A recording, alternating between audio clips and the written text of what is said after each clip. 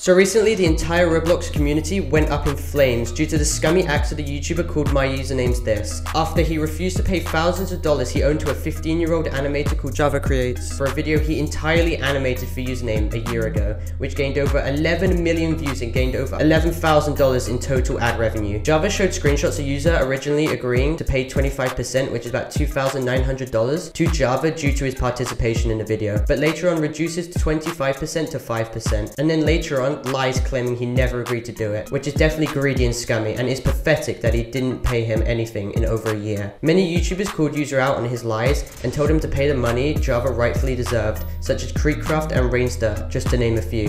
And eventually even Flamingo offered to pay on behalf of Username due to Username's blatant ignorance in the situation, and actually insisted on Java keeping the money after sending it to him, which is very respectful. Flamingo can be seen criticizing Username until, due to the pressure from the community, Username finally gave in and gave the money to Java, with Flamingo calling him an ass, as it took literally a year and immense backlash for Username to actually do the mature thing in the situation. But MyUsernamesThis has still yet to pay an even share of the revenue to Beastlick and Reza, who also worked on the video, and it is certainly not the first time Username has scammed people who have helped work on his projects, and a 20-minute video will be released on him soon.